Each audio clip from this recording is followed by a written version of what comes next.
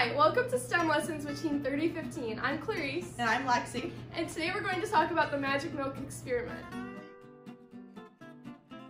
To start the experiment, pour a small amount of milk into a shallow dish such as a petri dish or a plate.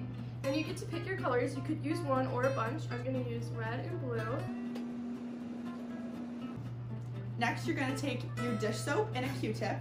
Dip the Q-tip in, get a ton on there. Then you're going to take it and put it right in the center and watch the food coloring expand.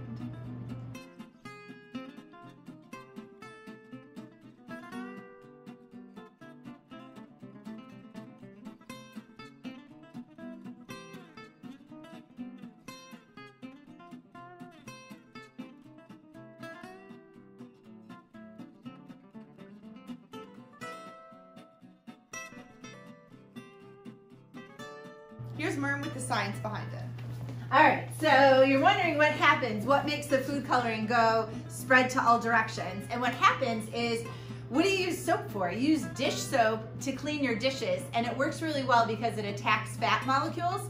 In milk, there's fat molecules. So as soon as this dish soap touches the milk, the little molecules of soap move through it quickly and attach to the fat. When they're moving quickly, they spread the food coloring out.